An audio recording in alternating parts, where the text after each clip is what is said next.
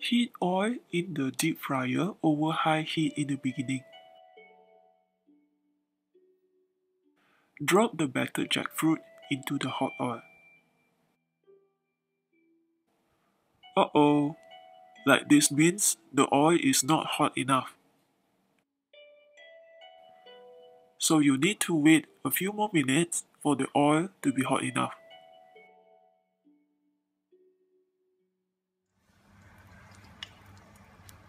Okay, let's start again.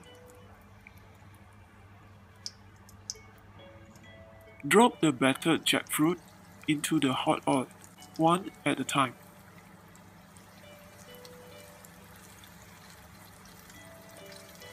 Repeat with another 6 to 7, depending on the size of your fryer.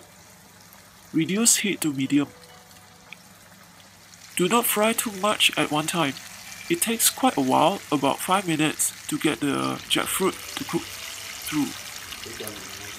Remember to cover with newspaper around the wood surface. I cover the kitchen top, wall and floor to avoid messy, greasy cleanup later. Fry until golden brown in color.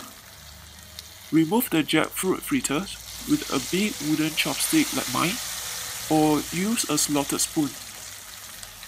Now this is still too early, not done yet. So let's give it to fry a bit more longer.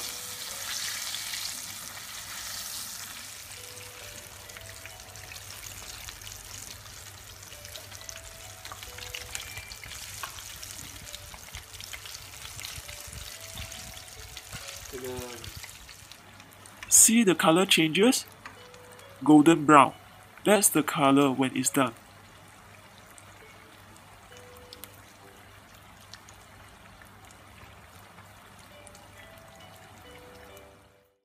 Okay, recap.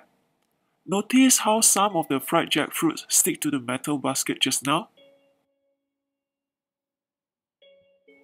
Solution? Yes. For the next batch, before you drop the battered jackfruit into the hot oil, hold it for a little longer, then only drop it inside.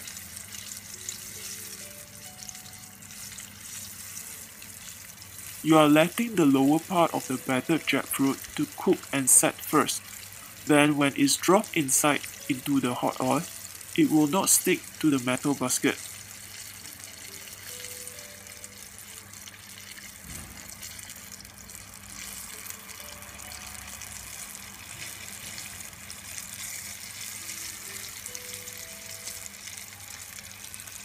See how it's done again?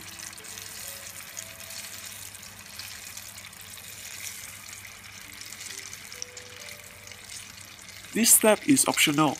It only benefits for easier cleanup on the metal basket later.